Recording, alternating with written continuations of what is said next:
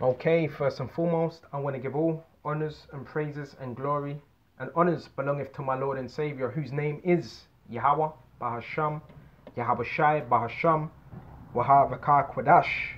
The name of the Heavenly Father is Yahweh, and his Son's name is Yahawashi.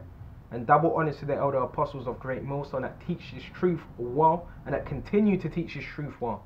And to the hopeful elect across the globe, and to the few, the very few brothers and sisters listening and also learning. This lesson is going to be called A Lukewarm Servant is an Evil and Wicked Servant. Point blank period. Most men, they went AWOL. They're nowhere to be seen. And this is what happens. The Lord, what does he do? He spews out what? Lukewarm men. The process has already begun. And this is spiritual, because what is it? Shortly after the Passover, which there's still a spring cleaning going on. So that spring cleaning is happening right now. But men, they're not observing. Let's quickly go to Luke. So like not Luke. Bear me just a minute. Lukewarm. Revelations 3 and 16. Yahawashi ain't playing about. This is Revelations 3 and 15. I know thy works. Yahawashi knows every man's works. What he's done. The effort he's made. He already knows. Because he knows the minds of men. That are neither cold nor hot. So you're neither cold nor hot. You know, you're in between, you're on the fence. Okay? I would thou cold, I would thou wert cold or hot. So Yahawashi is saying, you're either one or the other. You're either in or you're out. You're out in the world. Because there ain't such thing as I'm 1 foot in the world, 1 foot in the truth. That means if you got 1 foot in the world, that means you're not in the truth. Okay? So then, because they are lukewarm, neither cold nor hot, I will spew thee out of my mouth. And you don't like nothing. Nobody likes anything that's lukewarm. Nobody likes nothing that's lukewarm. Especially if you're eating some food. You want it piping. You want it hot. You don't want it lukewarm. You go to a restaurant. You want your food hot. Okay? You don't want it lukewarm. You don't want it, you know. So this is how Yahawashi sees particular men that are not doing anything with this word. I always say it's always the same faces I see, and mostly it's the apostles of Great Millstone and a few other brothers, and I can't even say a handful. Okay. And by the way, to those individuals that don't want to be spiritual, this is Yahawashi speaking to the men that are carnal, that just think, oh no, it's just men saying it. Time and time and time again, Yahawashi is speaking through his men.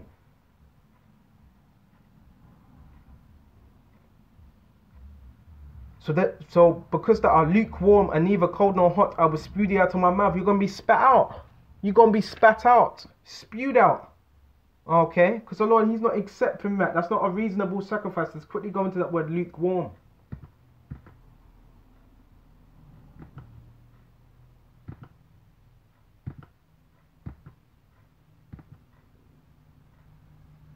Strong's G 5513. Clearas. Tepid. So it's an individual that has a tepid spirit. Lukewarm. Okay. Metaphor of the condition of the soul, wretchedly fluctuating between a torpor of fervor of love. So when it comes to the weekend, you act like you're on fire, but for the rest of the week, you got men. I've got to switch off. Some videos I have to switch off after 2 or 3 minutes. Because that lukewarm spirit is contagious, and that's the spirit. It's a demon. It's a demon. That's what you have to acknowledge. It's a senile. Men are doing videos sounding senile. I can't watch videos like that because that spirit can hop on you. It can, because it's contagious. Okay, a tepid or lukewarm spirit. Okay, so it's someone who doesn't really love this truth. Okay, it's someone who don't really fear. Okay. Because you can point at the next man, but what are you doing? You can talk shit, you can point out the mistakes of this man, but what are you doing? What are you doing to serve Yahawashi? Are you doing anything? So the Lord's looking for those that are fervent for him. Matthew 6 and 24, Baba Kashar.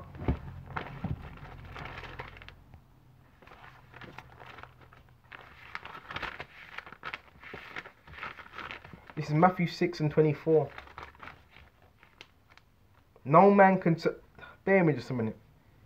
Let's get straight to verse 23. But if thy eye be evil, thy whole body shall be full of darkness. We run into this. We go into this several times.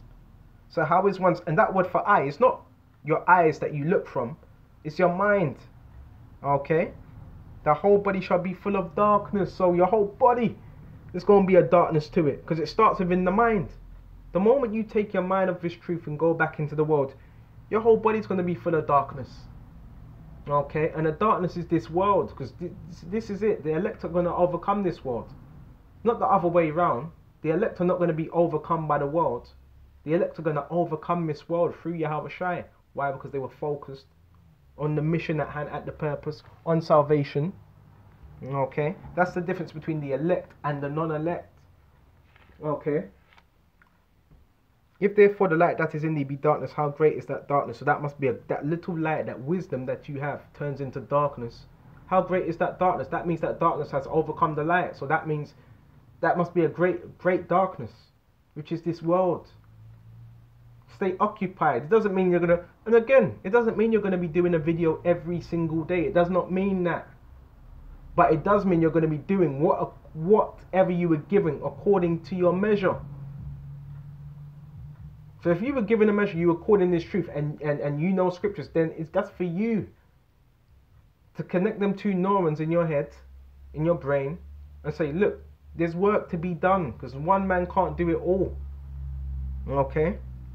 Verse 24, no man can serve two masters. You know? For either we hate the one and love the other, because more individuals, they're more focused on money. A lot of men also got that money demon on them. That's why the scripture says, watch out for a covetous man. Oh, I need to go now. I need to go to work now. You got men that would do that. They dip out. They can do overtime for Esau. They can do as much hours for Esau. Yeah, I need to get this money. But what about the work of the Lord Yahawashi? Because I always say, when Yahawashi comes back, he's not going to ask you how much overtime you were doing for Esau. That doesn't matter. He's going to know what you were doing for him. Okay? There's going to be no excuses. None. So no man can serve two masters. Okay, so who's our master? Yahawashi. And who's the master of this world, this current world? Because the scriptures say in Job 9:24, the earth is given into the hand of the wicked Esau. Okay? For evil he would hate the one and love the other. This is an example of an individual being lukewarm, on the fence. I don't really know. I've got opportunities, I've got careers, I've got this, you know. That's of the world. That's a low mentality. This truth comes first. And I've always put this out to brothers. Before you go out, before you do anything, try and do a lesson and see how your day goes. Before you leave, try and do a lesson. If you get lunchtime breaks, you brothers that have the lunchtime breaks, I know it's not that long. It used to be an hour, sometimes it's 30, gone down to 30 minutes. Do a lesson. All these things help. And Yahawashi, that's how he increases some of his men, because they've always been focused on him. How do you expect him to care about you if you don't care about him? And that's why men, what? They get spewed out. The spirit is no longer there. The spirit goes right out the back door. Then they start sounding that Master P. That's how they start sounding. That's why you can't watch everybody. You got to filter things through the spirit. Because if you follow these men, you're going to be in the same spirit. So you have to identify these things. And this is what? A small admonition for brothers that may be slacking. Because sometimes that's not always the case. Sometimes you have your moments where you need brothers to tell you. So for those brothers, don't take this seriously. For the brothers that are sincere. But those that are demons and not sincere, they're going to take this personally. But that's where that filter comes, okay? That's where that filtering is. The elect are going to take heed. The elect are not going to be easily offended. But those that are emotional, faggots and emotional, they're going to get offended. And they're going to be spewed out anyway because they don't want to take heed. Because people look at this, oh, it's just man. It's Yahawashi speaking. Okay? Or he will hate the one and love the other, or else he would hold to the one and despise the other. You know what that's called? Being partial, being double-minded. And the scripture says a double-minded man is unstable in all his ways. And that's going to be everything, with everything you do. Next thing you start You know, questioning the names. Next thing you start, what, joining different camps. You're going to be double-minded in the mind. Next thing you're going to start teaching different doctrines. So it all begins with you being lukewarm. And once an individual's lukewarm and he stays lukewarm, that means he's double-minded. He can't make up his mind. You become like a woman, feminine. Because to be lukewarm, it means you don't believe. You see what I mean? And despise the other. You cannot serve the Most High and Mammon. You can't serve both of them. You've got to pick one over the other. Okay? You're either for this truth or you're not for the truth. And we're at that time. These are the last days. So it's being seen who really believes. Me, I can see, I can observe and say, yep, this individual believes, this individual believes, this individual, he doesn't believe, he doesn't. Yes, I can see clearly. Why? Because Yahawashi, what? He's given some of these men discernment to see who really believes. Okay? You want to be around men that are on fire, not flipping lukewarm. That are really about getting out of this kingdom. Because this is not our rest. So we're done with that, Baba Kashar. So now we're going to go to Proverbs 20 and 27, Baba Kashar. I'm not saying that. In no way am I saying, look, everybody's going to be on the same level. No. I'm not saying that.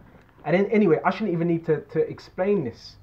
Those of you that have been called into the truth, that have talents, because once you're called into the truth, it's Yahawashi that gives you talents.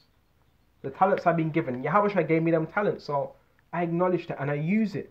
So once you've been called into the truth, there's no excuses. You've got to use whatever you've been given. There's brothers that are talented in this truth, hella talented, but they're not using it. And that's what's upsetting. Okay, let's go to Proverbs 20 and 27.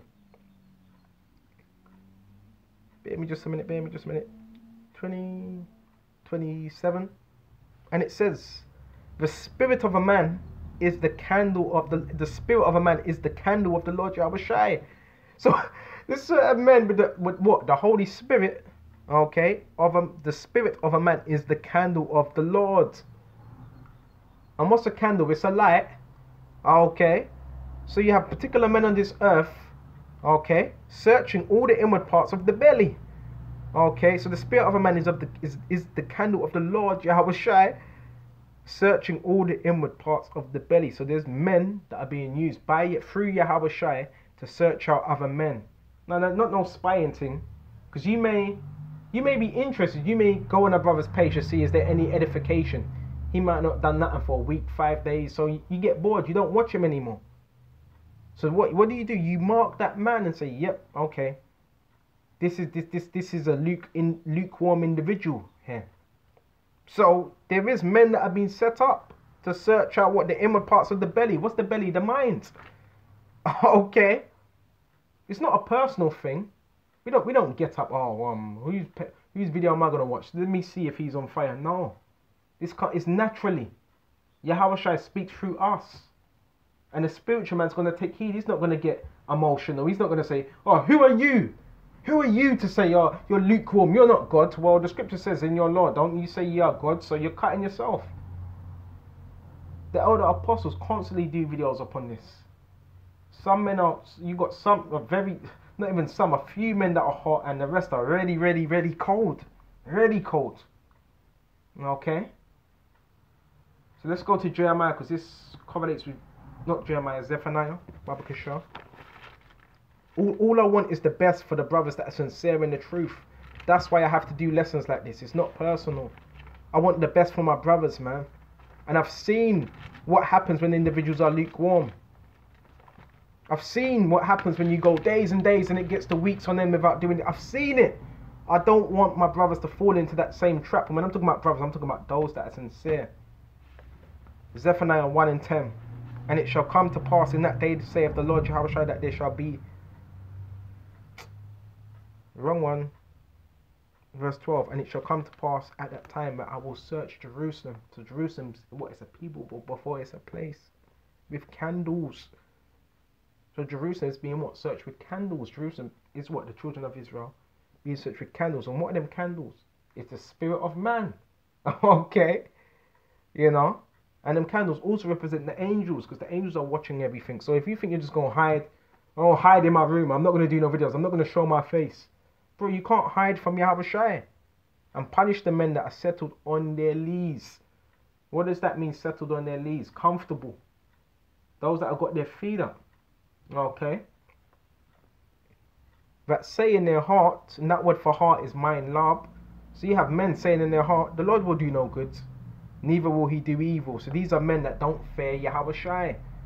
Okay. And these same men that don't fear Yahawashi, they have the nerve to get up on camera, okay, and do videos on other men that are actually sincere, that are actually giving it their all every single day.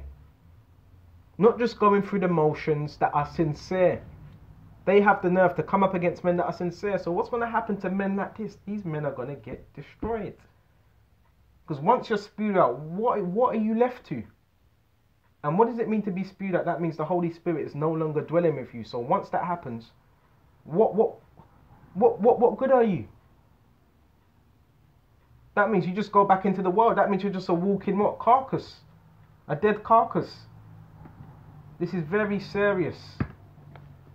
You've got brothers that are sick, poorly. I'm not going to mention the brother's name. This brother's poorly and he still manages to do videos. What a shame to those that are in somewhat good health and are not doing shit.